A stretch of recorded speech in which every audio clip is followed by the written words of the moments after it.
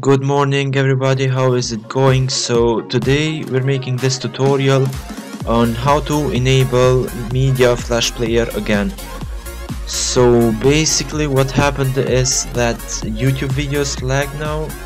So what we're gonna do is enable the extended Adobe Flash Player if you already have it. So if you don't, I'll have a link in the description below. Go ahead and download it. So if after you download it, follow me to enable it. So you go to the settings of Google Chrome right here.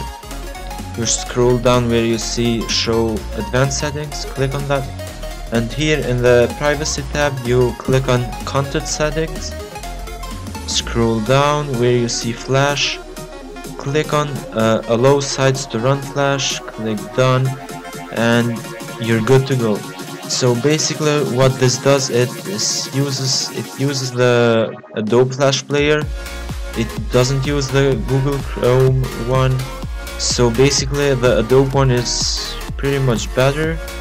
So as you can see, I can play a video at 1080p without a problem. Hello everyone, welcome back to me. See, I can select 1080p without any lag at all.